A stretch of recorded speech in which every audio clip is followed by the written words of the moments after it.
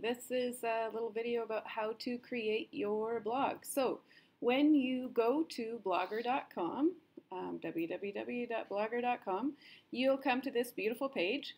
And the first thing you'll need to do is you'll need to click on sign in so that they know it's you.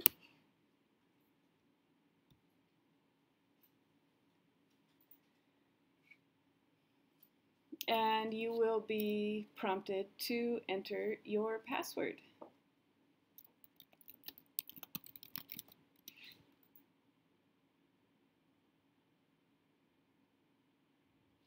And you do not need to enter extra details.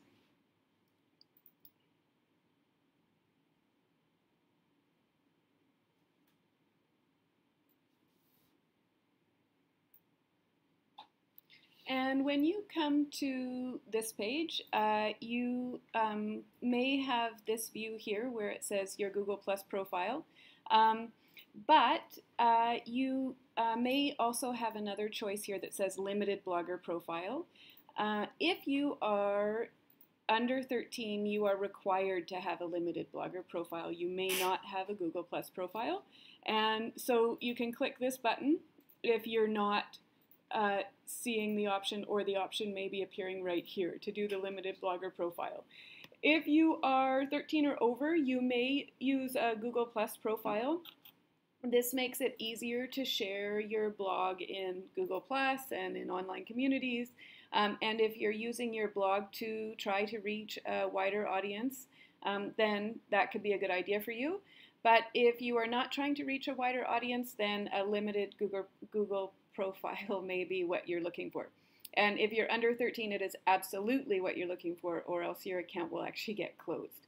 So you need to make sure you do a limited blogger profile. And when you click, you will be prompted to enter a display name. Your display name is the name that shows for all of the blogs that you create. So it's not about this one blog you're making right now, it's about your Blogger account.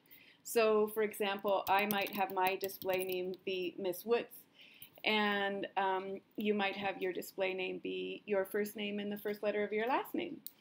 And then you can go ahead and click on Continue to Blogger.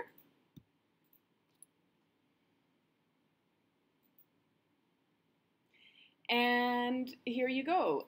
You don't need to worry about this European Union law notification, although you certainly may study it if you like. And now you're in your basic Blogger page. So this will be the page you get to when you go to Blogger. And you have not created a blog yet, so we're going to go ahead and do that. Woohoo! Create blog. The title of your blog, if you're working on your Learning Portfolio Connected Learning blog, may well be your first name and then ISPP Learning Portfolio, or you could call it a learning journey. It's your blog. And then the address needs to be unique, so it can't be the same thing as anything else that's been created. So for example, if you wanted to make a blog called I Love Dragons, that is probably not going to be available to you. But let's make a bet that Miss Woods' ISPP Learning Journey is available. Oop. Okay, let's try that one. So I'm just going to click here, and it's checking. It is available because, as it turns out, nobody else has tried to make that blog. So you just need your blog address to be unique.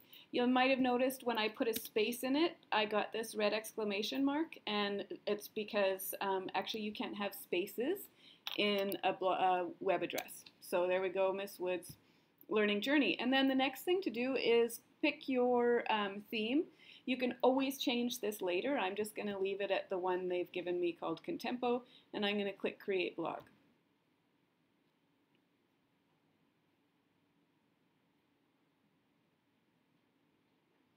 Ta-da!